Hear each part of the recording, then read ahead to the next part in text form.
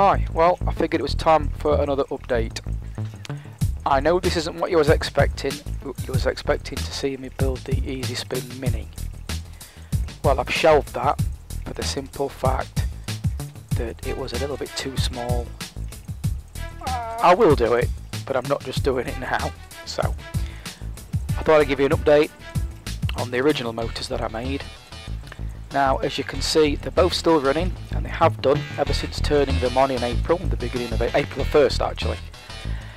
The one on the left, I've noticed it's starting to slow down in the morning because there's not enough sunlight. I very much doubt that one will see it through the winter. That's going to stop. The one on the right, the red one that we're zooming upon, that's been excellent. It's powered all the way through, even when I've forgotten to open the curtains. That one I do believe will make the distance. One thing to note, Lid Motor did tell me that the plastics will degrade over time. I wasn't expecting it to degrade as quick as what it has done. As you can see, it started to go white.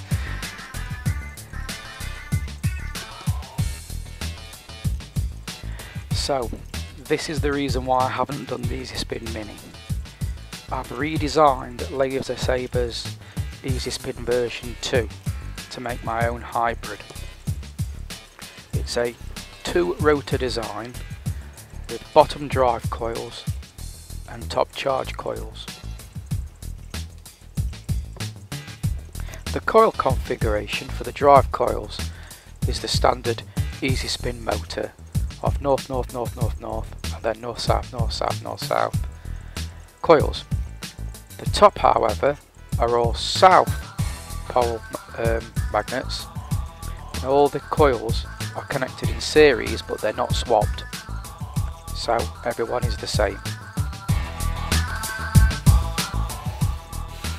I'd like to point out at this stage that it's actually a failure, and the top coils don't actually produce bugger all at that speed. The most I'm looking at is about 20 millivolts.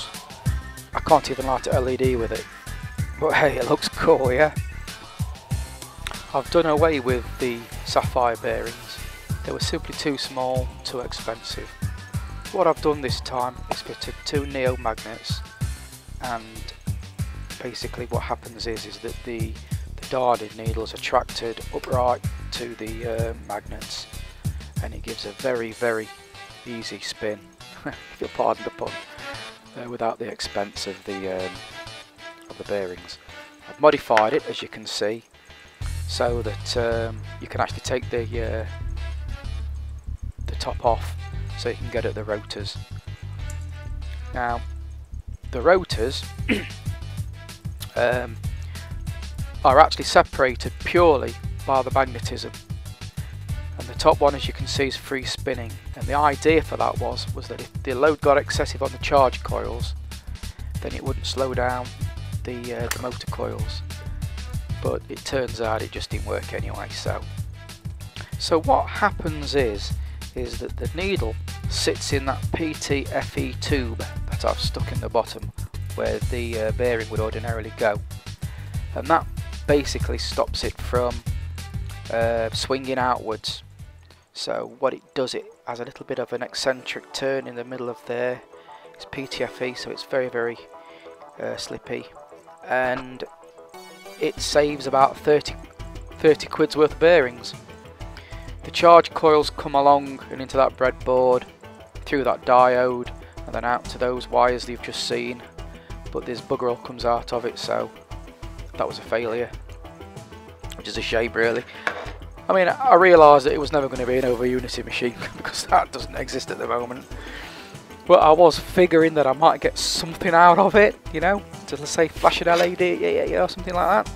I mean, at 20 millivolts, you know, it just isn't going to work. When I was building this motor, I used a bench power supply, and it had an ammeter built into it, and it reported that it was drawing less than 1 milliamp.